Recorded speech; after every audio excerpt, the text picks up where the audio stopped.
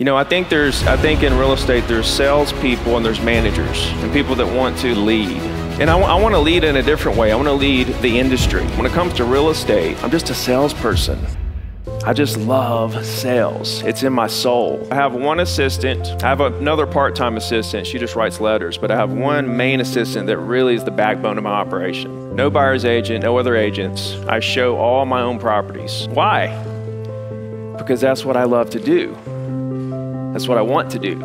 I choose to do that. And I feel very strongly in level of happiness. And if I can make $1 million a year and still have time every day to answer every single one of your DMs without asking you for a dime, then I could be considered one of the happiest men on the planet. A lot of people that are very productive and not very happy. And a lot of people that are very happy and not very productive.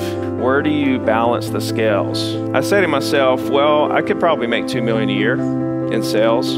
But I would be less happy because I wouldn't have any time to do the things I want to do, which is like answering your DMs. Or I could be at maximum happiness, make $1 million a year, and still have time to answer all of your DMs. And I choose maximum happiness. Literally all I want from you in return is for you to just get out there and succeed. How many people here want to be $1 million a year real estate agent? Step one, every single one of you are walking $1 million a year real estate agents right now. Every single one of you have the opportunity, the skills, you're professional, you're dependable, you're hardworking, you're honest, you're everything.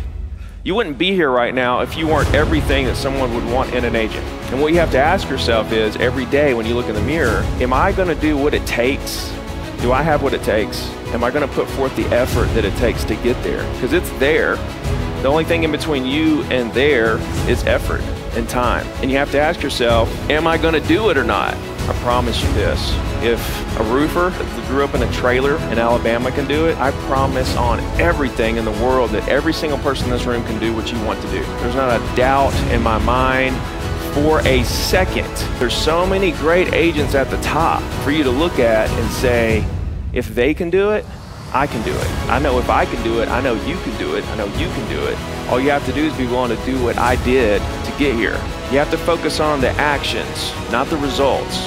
If you're taking the daily actions that you know are going to get you where you want to go tomorrow, don't worry about tomorrow. Let your actions speak. Let the results just happen. Because you don't know what the results are going to be. You don't know what your full potential is until you've put forth the full amount of effort that you can possibly put in over time.